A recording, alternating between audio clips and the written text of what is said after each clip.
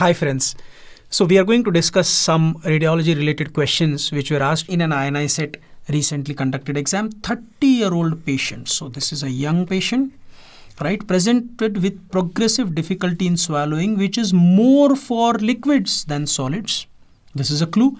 Barium swallow was done as shown in the image below. What other investigations should be done, right?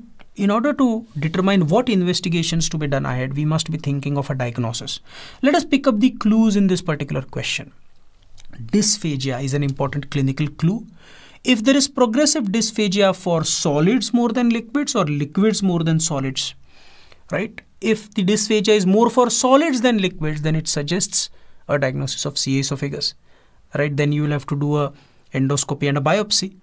But if it is liquids more than solids, as in this case, right, then it would suggest more Achillasia. So you'll have to do an endoscopy and a manometry, right? So it was liquids more than solids in our question. So probably it was Achillasia. Let us look at the image. What do you see? In this image, we can see that there is a smooth elongated tapering at the lower esophageal sphincter, right? Like a bird's beak, there is no mucosal irregularity. That is because the lower esophageal sphincter has failed to dilate, and therefore this is typical of Achillasia Cardia. So there is a classic triad of Achillasia Cardia which consists of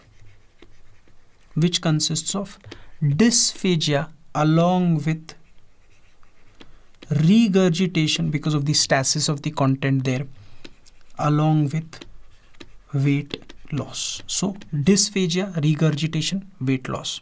Dysphagia in Achillasia Cardia is, remember, is more for liquids as compared to solids initially. Later on, the dysphagia becomes equal for both solids and liquids. So investigation of choice for Achillasia Cardia, remember, is a barium swallow study, where here you can see the typical bird beak appearance there.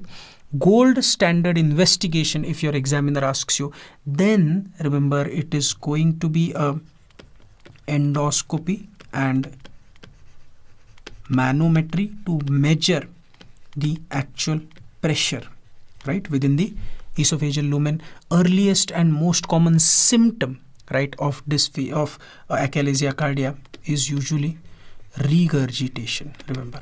So these are important factual MCQs that we have discussed. Few clinical insights about the dysphagia pattern in Achillasia and CA esophagus is what we have discussed. So these barium spotters, this is an absolute favorite of your examiners. Why? Because recently again another question was asked, right? And so it was an elderly female presented with progressive dysphagia for solids. That is a clue. Solids more than liquids is CA esophagus. Patient has weight loss, there is loss of appetite. Barium swallow is done and is shown there. What do you see on barium swallow? So on barium swallow here, in this particular image, right, we can see that there is an abrupt narrowing with a lot of mucosal irregularity. So this is not a bird's beak sign, rather this looks like a rat tail, irregular, abrupt narrowing with mucosal irregularity. So therefore this is CA esophagus. So this was carcinoma esophagus. Look at this image very carefully now. There is abrupt short segment narrowing, lot of mucosal irregularity because there is a mass, circumferential mass there. The surface of the tumor is irregular. So that is what is giving rise to this mucosal irregularity pattern. So this is what is called as the rat tail appearance of CA esophagus. Now for CA esophagus, if they ask you what is the overall investigation of choice, then remember it is usually endoscopy, that is esophagoscopy, and a biopsy. Right? If they ask you what is the imaging investigation of choice for staging, then remember it is usually PET CT which is preferred.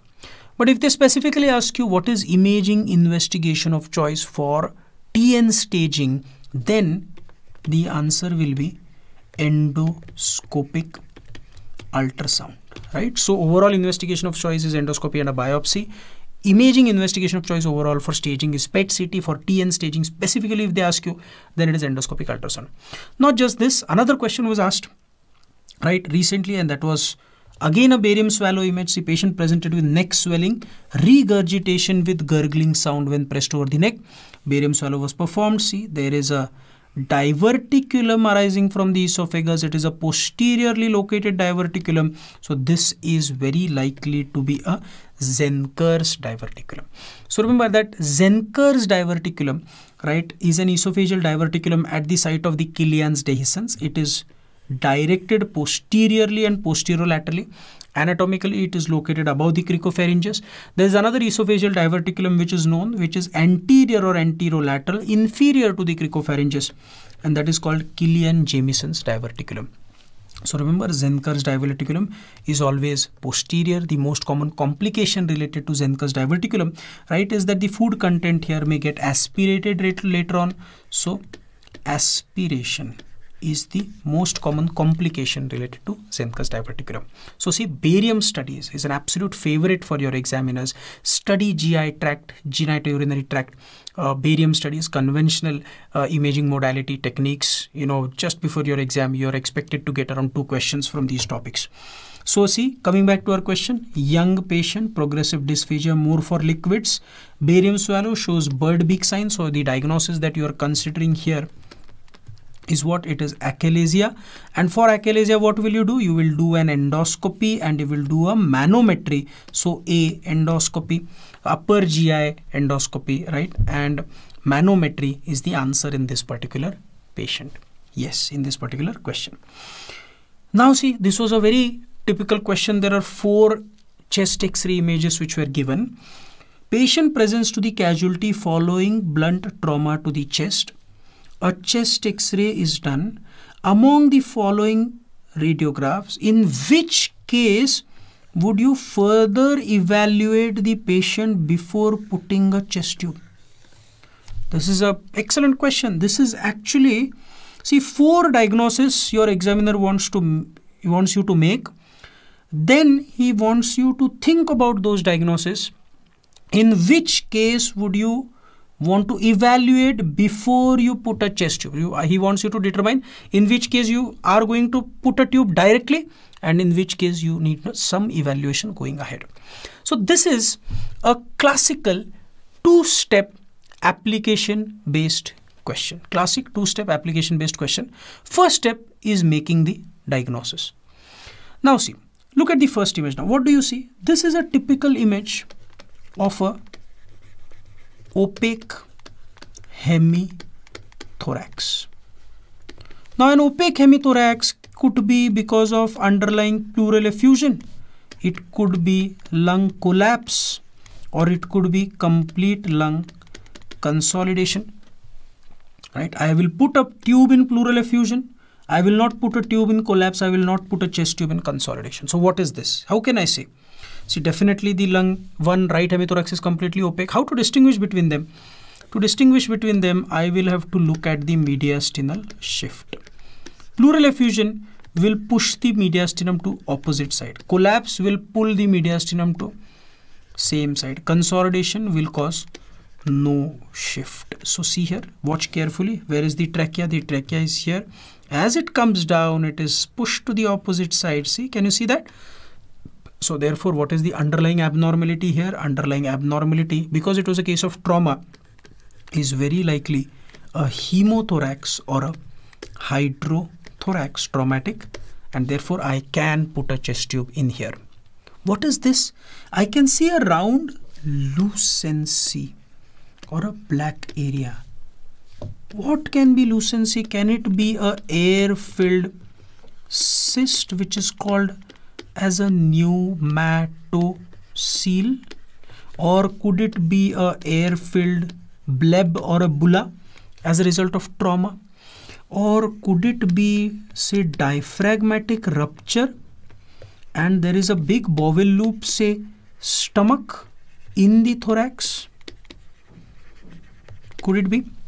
In all of these cases, I cannot put a tube directly, right? I will need some evaluation or some imaging investigation, right, further, and most likely I would want to do a CT, right? So I will not put a chest tube.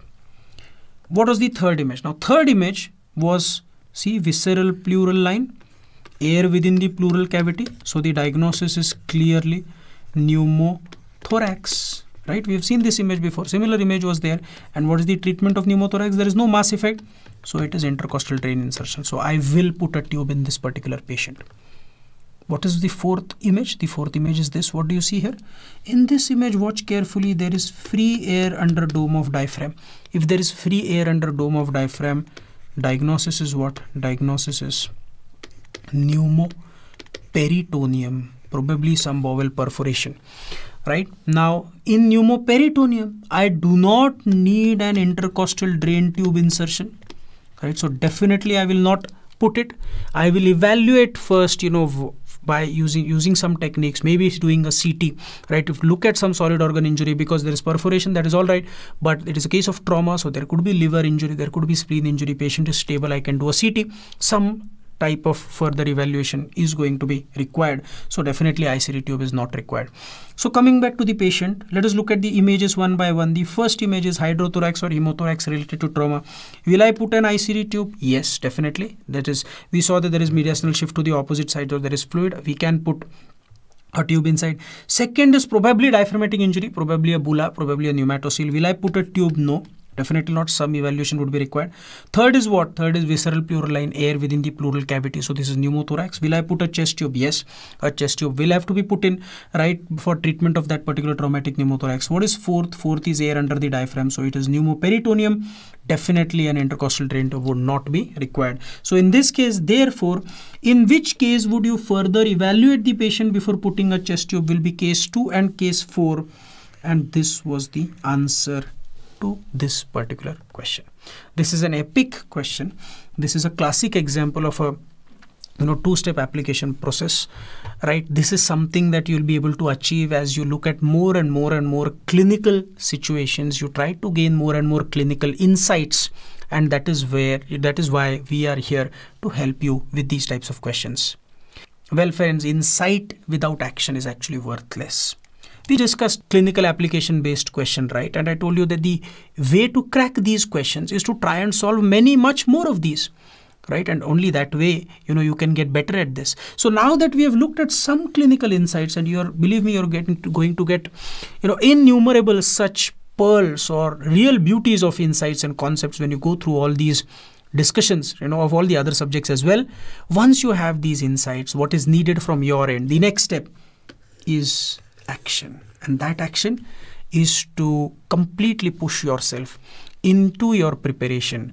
Get away from all the distractions with a single-minded, a single-aimed, single target-based, preparation strategy for the next few days, weeks, and months is what is going to get you that dream rank and dream PG seat of yours.